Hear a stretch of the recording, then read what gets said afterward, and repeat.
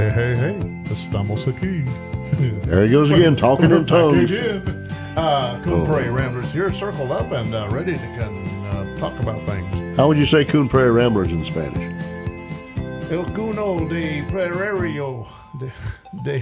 I have no idea. Coon, there's got to be a word for raccoon. It'd probably be I raccoon. don't know what it is. Because that's a Raccuno. Raccoon. No, I'm sure whatever it's not prairie raccuno. or field or whatever you have, you say prairie. Pampo. And rambler. If you ramble, you. Caliente el sol a mí en la playa. Or something like We're that. breaking into song now. He's talking about the beach. Yeah. When the hot sun is on the beach. Hi, baby. I cannot relate. Yeah. Only thing Spanish related I can say is remember the Alamo. Hey, we were talking about vacation. My wife and my daughter, they're away on a vacation. They're up in Alabama with the banjo. No, we're just up in Alabama. Maybe they won't pick up the accent. They're at a summer camp. And we're going to talk about writing, ain't we? We're going to Caliente el Sol. I've had this great desire for the last couple of months to go to the beach.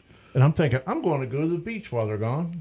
And I want to take a picture of my feet like my wife always does. Oh, my goodness. Toes in the sand. She's always taking pictures of her feet and says, this is my current location, or, Right. People must think a lot of their toes, because they always take pictures of, and some toes are kind of gnarly looking. I want to bury my feet in the sand and take a picture of that. Oh. But anyway, on the hot sun, when the hot sun is on the beach, on la playa. Oh, please. Anyway. And Mel's laying there in his Speedo. Yeah. Hey, wait a minute now. Don't put that picture in my head. Okay, right. We were going to talk about writing. Mel wrote a book. If you haven't heard about it, it's out on audio now, and pretty soon the movie's going to come out starring George Clooney or somebody. No, I don't want George Clooney. I want to do it myself. And your own stunts too? Get some of that dark stuff and put it on my eyes like George Clooney. Or is that natural? He's got dark I don't know. Got raccoon eyes? Yeah. I don't know. Yeah.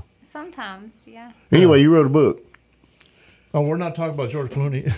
No, we're burning. Well, my book is burning about daylight program. When I ran away as a little boy from an alcoholic, abusive dad, but I always said it's not a poor me book. It's an adventure of running away. It's just I ran away from a bad situation, but I never wanted to crucify or say anything bad about my dad because he had a rough life too. There you go. And you were telling us during the break that you also have an audio version of this. Yeah, I finally made it through the audiobook. It was very scary because I had no idea what I was doing, and I thought I was going to mess up because to submit something to Amazon, it's got to be perfect. When you talk about audiobooks. I'm sure. Because it has to have all these nomenclatures like 192 bits per minute, things like that, and that's too technical for parameter me. That and I thought I was going to blow it, and I heard stories how people got turned down over and over and over again because they couldn't get it submitted to them right. Which is why they hire professionals to read the books sometimes. Well, I finally I only got kicked back 3 times. And usually there was three items that they said we had a problem with, and one of them was with a photo. And I got to tell you about this: the photo of my book, the artwork, it's copyrighted. I couldn't. What I submitted to Amazon wasn't clear enough, and they kept saying it's got to be clear and it has to be a perfect square. Well, the book's a rectangle, so. A friend of mine over in Lake Placid, he says, well, I got this girl, there's this lady over in Nigeria who works for Fiverr, Fiverr. And Fiverr is an app you can go to, and for $5, they will fix the artwork the way you want it. Okay. They'll do it. And so I sent this cover of my book to this lady in Nigeria, and I communicated with her. I could tell... She could speak. She spoke English, but I could tell there was some words were missing. Right. Like she wasn't. And then I found out later that she actually spoke 5 languages, and English was her least best. Mm-hmm. All right. But anyway, she kept telling me. She says, "You got to give me something a little bit clearer to work with." I'm thinking, well, this is right off the computer. This is of my book that already exists.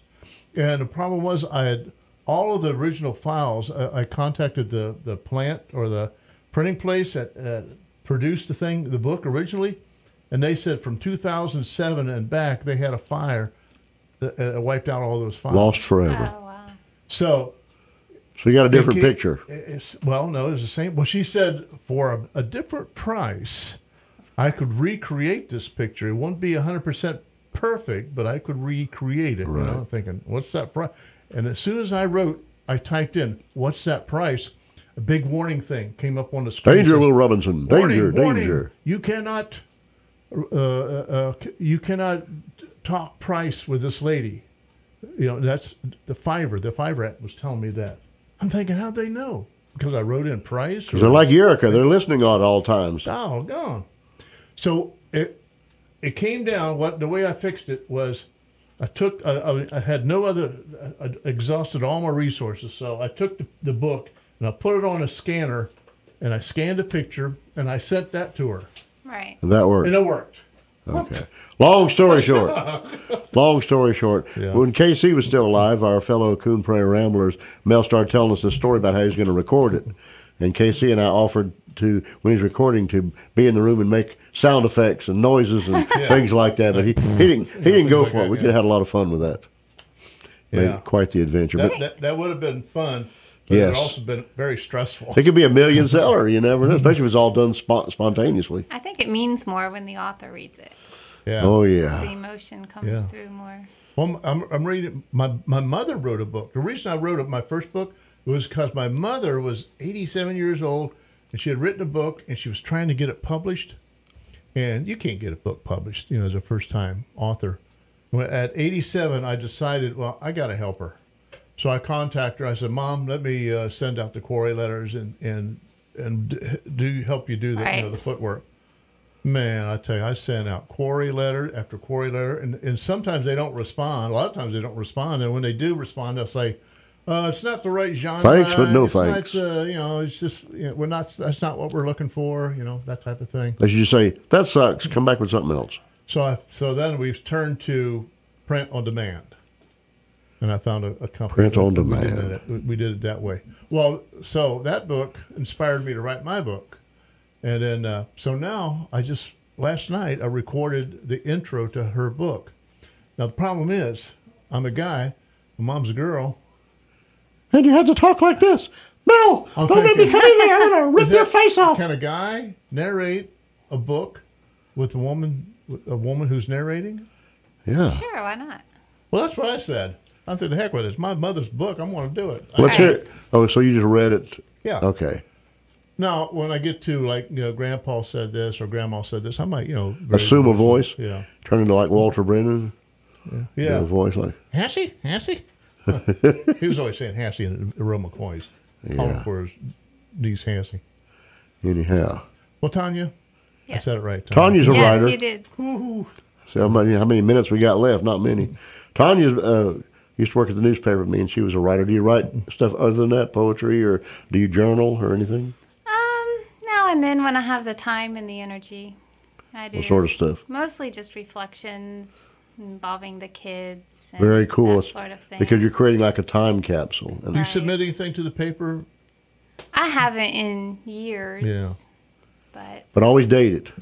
I'm always big on that. When you write something down, put a date on that way you can trace it back to, if you want to use it for reference, or you need to find that date, or you can measure your writing ability. If people are, it's like drawing. I tell people, when you're starting to learn to draw, sketch a lot, date everything. Then over the years, you can mark your progress by saying, this is how much better I am than I was 10 years ago. You can prove that you're Tanya. When you get old, you get Alzheimer's, and they're doubting your. Should be reading and say, oh wow, this is bring good. Out the art, yeah. You won't know who wrote it, but you'll be enjoying it. For the second and third time. That'll be my luck. 30 seconds left. Boy, this 10-minute segment just frittered it away. Flew frittered it away, but we know all about Mel's book. That's all right. I look forward to checking 10-minute it commercial, out. but I think everybody can relate to a time in life where either they ran away or they wanted to. Oh, they wanted to. Anyway, we got to run away right now. We'll be back in a short with the F-Bomb. Y'all stay put. Bye.